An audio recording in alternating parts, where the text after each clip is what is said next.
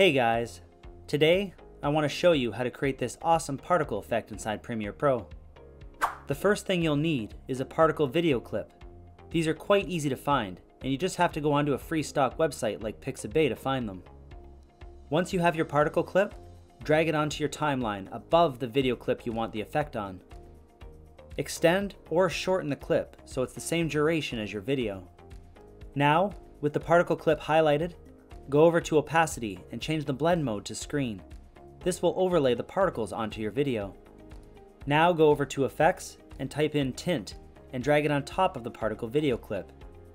If you go over, you can change the color of the particles by clicking on the map white 2 and changing it to a color you prefer.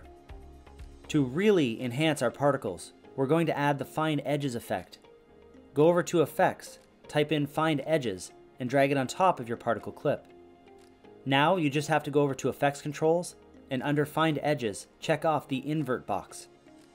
There you have it. Easy particle effect on your video.